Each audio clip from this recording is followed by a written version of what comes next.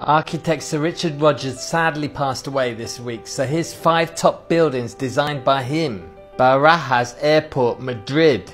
It has a huge wavy bamboo roof with roof lights, which allows flexibility underneath. Lloyd's building, London.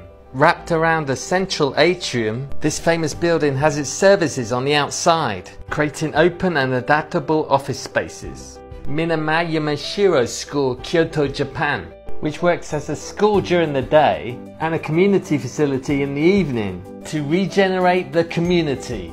The Millennium Dome, London. One of the largest buildings in the world. It's made from a glass fibre fabric. It's certainly one of the most recognised landmarks in the world.